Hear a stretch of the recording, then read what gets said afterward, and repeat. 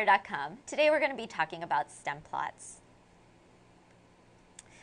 We're going to talk about Stemplots because they're another kind of visualization. Well, what sets them apart from other kinds of ways that you could visualize a distribution? What do they look like, and how did we construct one?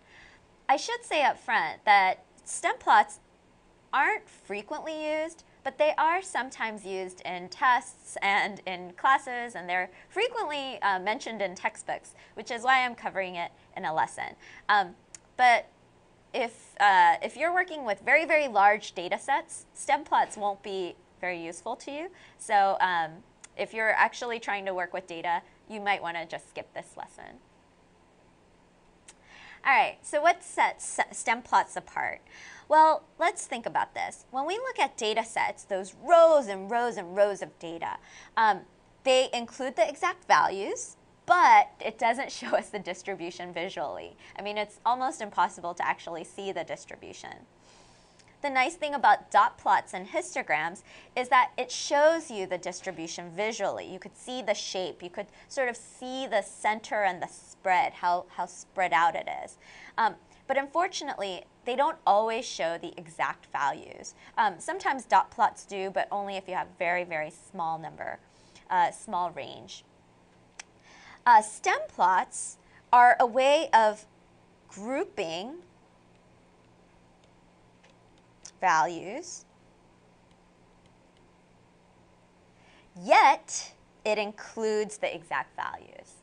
So it's sort of nice. It's like between the dot plot and the histogram. You could group them together, bin them together, but you could still see the exact values. And it shows you the distributions visually. So what do Stemplots actually look like? Well, here's our first example. They're also called stem and leaf plots. The stems are really the tens digit, and the leaves are actually the ones digit of your data, right? So let's take this class. Let's say it's a physics class, and here are the test grades for all these people. And I've put it already in order from the least to the greatest. So a couple of people are really doing poorly in this class, actually like more than half. But these people are doing sort of well, but they seem to be a minority. Let's look at it on a stem plot. On a stem plot, we put the tens in one column, right? So the tens that we have are 2, 3, 4, 5, 6, 7, 8, and 9. And here are the ones numbers. So what I've taken, I'll put it in a different color, is I've taken this number and I've split it apart into 2 and 0. Now I look at the next set. There are 3 people who scored in the 30s. Oh, but I'm missing one of them.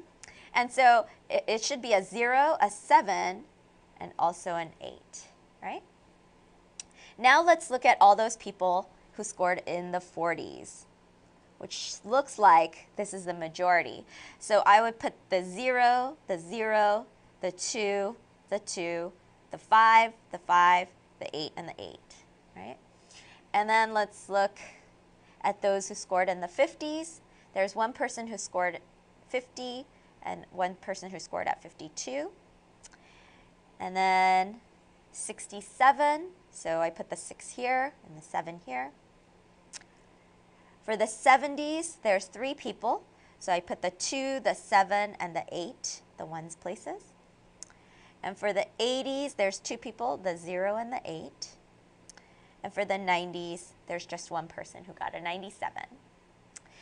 Now, when you look at this stem plot, to read each of these values, you can't read this as 3,078. You have to read it as a 30, a 70, a 30, a 37, and a 38, right?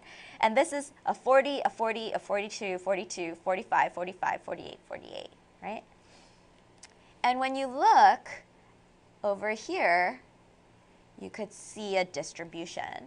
And if you imagine tilting this over on the side, you would see that this is a right skewed.